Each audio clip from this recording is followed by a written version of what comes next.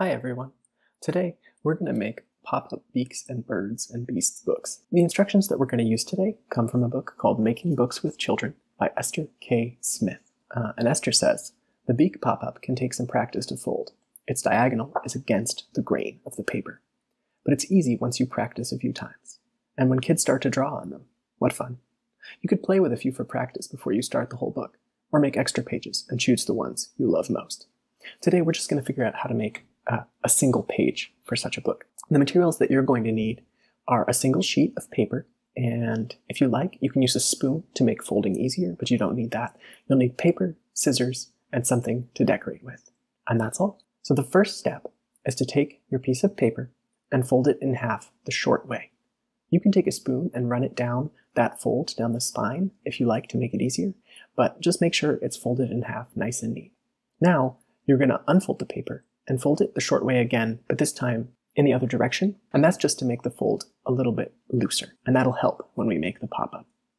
Next, you're going to make a perpendicular cut straight into the fold at the middle of the book, and that's shown here. Our next step is to fold from that cut, fold the paper up in a small triangle towards the top of the sheet.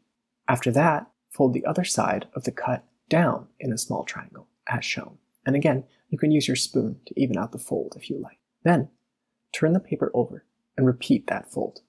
Now this is the tricky part. You're going to open your paper up for a moment. And this time, as you fold it back inwards, it's helpful to hold the little tent of the fold up towards you.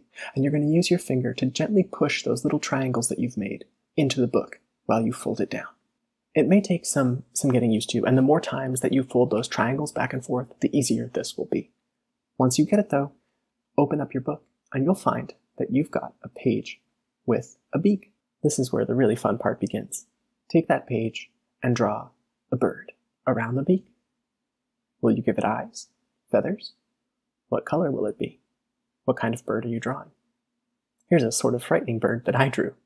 Have fun!